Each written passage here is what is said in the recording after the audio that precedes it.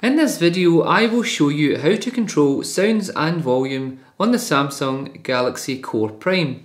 So the first way that we can do this is by using the volume keys on the side of our device here, simply pressing it down and up to access whichever volume we would like for our ringtone.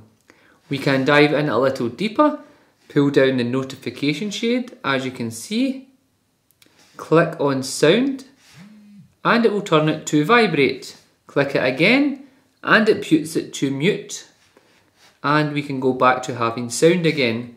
We can also dive a little deeper by going into the application drawer, then clicking on settings, scrolling down to sound and notifications, and as you can see in here we can manually adjust the levels for our ringtones, our media, our notifications and the overall system menu just by using the sliders as you can see.